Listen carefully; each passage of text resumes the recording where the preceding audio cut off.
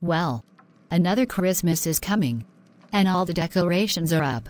Thanks for helping me, Kiernan. You're welcome. I don't think I should be doing that again. I can't move. My body has seized up. Are you not well? Nah. Could we? Only us. Wow, Elisha, it's looking great in here. Hi, Rosie. Hi, Jade. Thank you, what's up?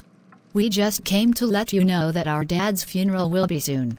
On the 27th of December. We want you to come, Elisha. That would be great. I have a lot of respect for Henry. He's done so much for me. I wouldn't be here today without him. What about me? I've known Henry longer than all of you.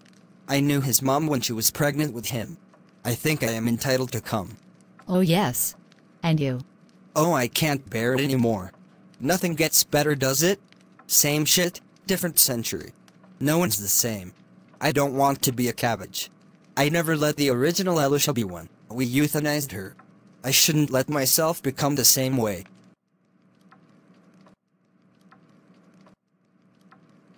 I need to do something crazy. Just to end all of this bullcrap. How about getting run over like my dad, or being shaken to death? Don't use my own powers against me, Rosie. And I'm not going out with a measly end. I need a bang.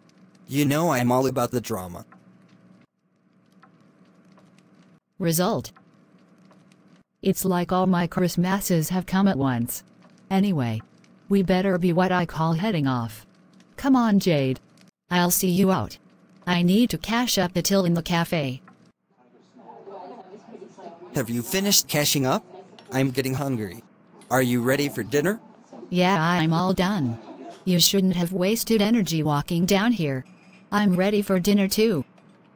I've been having a think about what I said earlier, Elisha. I'm going to do something mental. I'm going to go to, I don't know, Hawaii and jump into a volcano. That will melt my plastic bones. Yeah, right. Fine, don't believe me. Wait, are you really doing this? Yeah. I am out of here, Elisha. You, Rosie, and Jade. You've been great friends and all. You've made me realize that I can't keep going on like I have, or becoming a cabbage.